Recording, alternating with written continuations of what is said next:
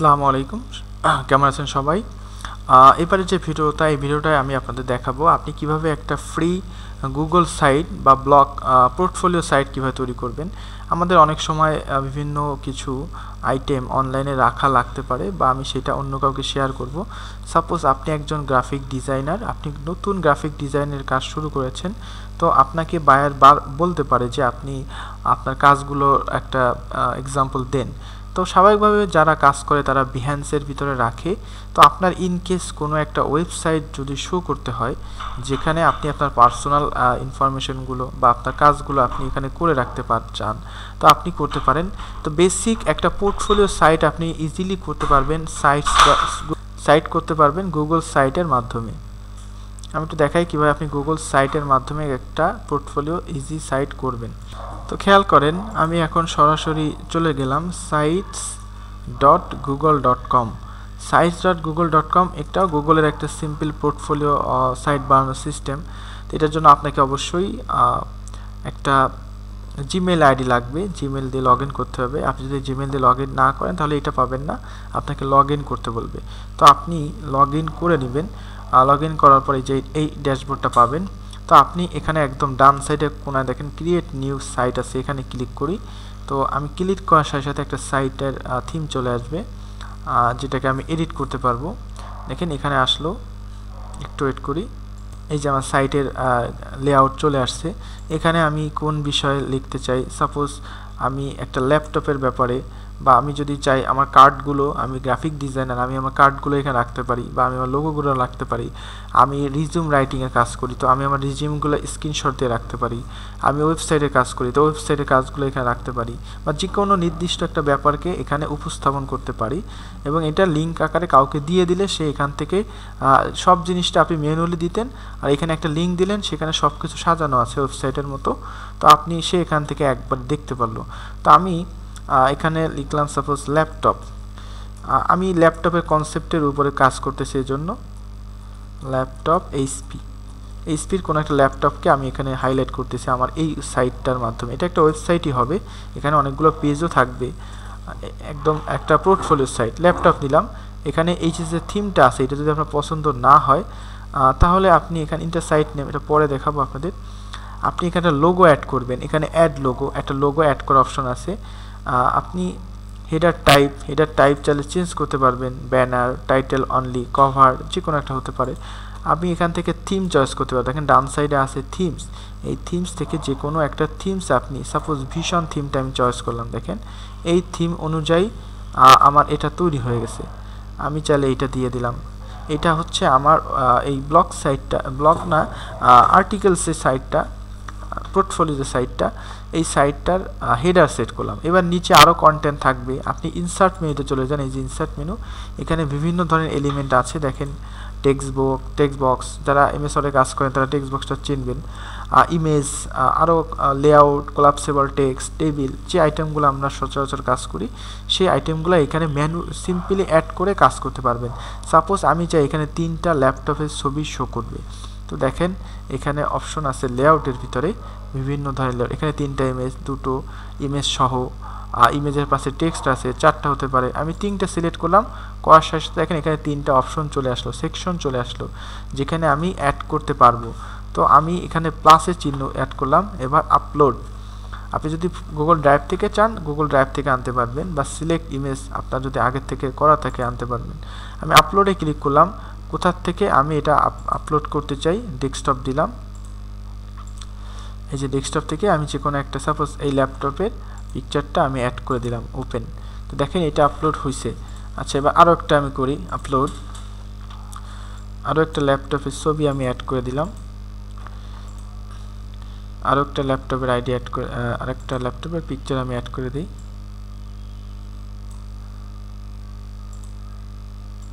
আমি 3টা ল্যাপটপের অ্যাড করে দিলাম। এখানে আপনি ল্যাপটপের ব্র্যান্ডের নাম বলে দিলেন, এটা এইচপি অমুক, এইচপি i5 বা এই রিলেটেড কিছু, এইচপি প্যাভিলিয়ন একটা মডেল, সাপোজ এই মডেলটার নাম হচ্ছে GH1, এই মডেলটার নাম হচ্ছে এইচপি R5 আমি এক্সাম্পল হিসেবে বলতেছি, এটা ডেলের ল্যাপটপ, সাপোজ ডেল GH6, আমি মডেলটা বলে দিলাম। এবার ডিসক্রিপশন আরও যদি চাই দিয়ে দিলাম। আপনি নিচে এই রকম সেম আরও কয়েকটা সেকশন চান, তো আপনি এখানে সেকশন আরও বলে দিতে পারবেন।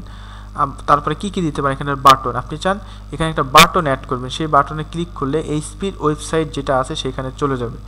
আপনি যদি এটা পোর্টফোলিও, নিজের একটা পোর্টফোলিও সাইট করেন, আপনার নাম দিলেন, এখানে আপনার লোগোগুলো দিলেন, আপনি চান এখানে ক্লিক করলে আপনার ফাইবার অ্যাকাউন্টে চলে যাবে, সেক্ষেত্রে আপনাকে একটা বাটন বসাইতে হবে। দেখেন এখানে বাটন আছে, এই যে বাটনে ক্লিক করলাম, কি নাম দিব, আমি সাপোজ যেহেতু এখানে ল্যাপটপের কাজ করতেছি সেক্ষেত্রে নাম দিলাম এইচপি হোম সাইট।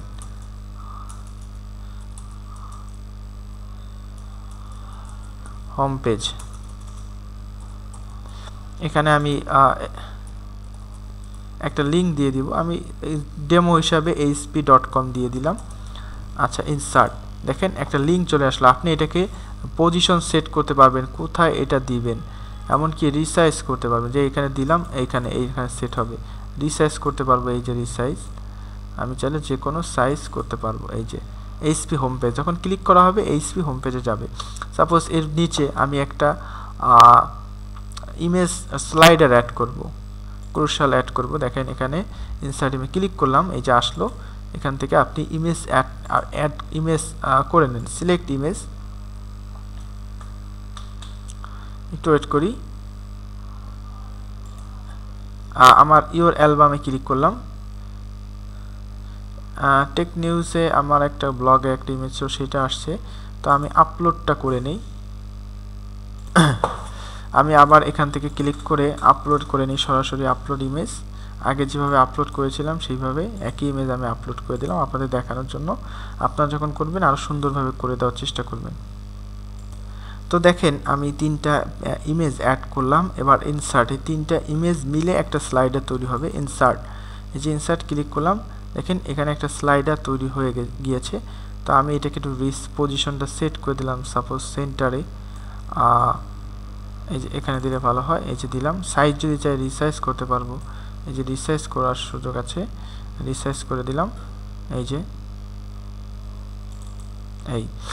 এবার আমি যদি নিচে এইভাবে আরও কন্টিনিউ, ইউটিউব, ক্যালেন্ডার, আপনি চান আপনি এখানে একটা বিজনেস প্রোফাইল করেছেন, আপনার শপ, আপনার একটা দোকান আছে, সেই দোকান নিয়ে একটা ওয়েবসাইট বা এখানে একটা সাইট করেছেন, আপনার পার্সোনাল একটা দোকানের হতে পারে বা বিজনেস হতে পারে, তাই সেটা নিয়ে একটা করেছেন, তো একদম ইজিলি করতে পারবেন এটা নিয়ে। তো আপনি এখানে একটা ম্যাপ অ্যাড করবেন, আপনি চাইলে গুগল ম্যাপের মাধ্যমে আপনারা সবাই এখান থেকে ট্রাই করে দেখতে পারেন, যেখানে স্লাইডস, সরাসরি স্লাইডস আছে, শিট আছে, ফর্ম আছে, আপনি চাইলে এগুলো এখান থেকে অ্যাড করে দিতে পারবেন। এটা হলো হোম পেজ। আমি যদি চাই নতুন অন্য একটা পেজ করব, সেই পেজে এখানে পেজ আছে, দেখেন পেজ থেকে প্লাস, এখানে এই প্লাসে ক্লিক করলে হোম পেজ না, আমার নতুন একটা পেজ থাকবে, যেটা নাম হবে about page. About, custom page যদি চাই দিব, ডান, আমার পেজ তৈরি হয়ে গেছে অ্যাবাউট। আমি যদি চাই, দেখেন এটা হোম, এটা অ্যাবাউট, এই যে 2টা পেজ আছে, এই 2টো পেজ আমি আলাদা আলাদা ম্যানেজ করতে পারবো।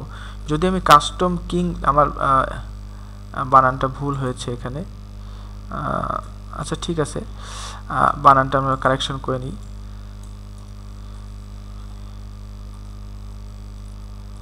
আচ্ছা, তো আমি যদি চাই এইটার একটা কাস্টম লিঙ্ক তৈরি করতে পারবো, তারপরে এখানে হোমের ভিতরে যেভাবে আমি বাটনের মাধ্যমে লিঙ্ক দিয়েছিলাম সেইভাবে আমি লিঙ্ক দিতে পারবো।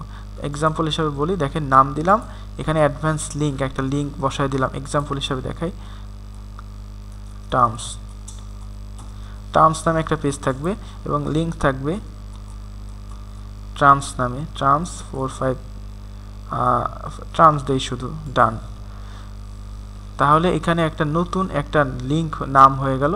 আমি চাইলে এটাকে বাটনের মাধ্যমে লিঙ্ক করে দিতে পারবো, ঠিক আছে। তো আমরা এই যে হোম পেজ দিলাম, সব কিছু তৈরি করা হয়ে গেছে।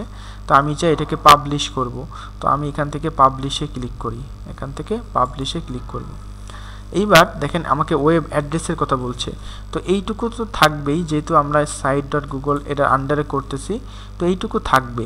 এই ভিউয়ের পরে আমি এখানে যেটা লিখব সেইটা হবে এইচপি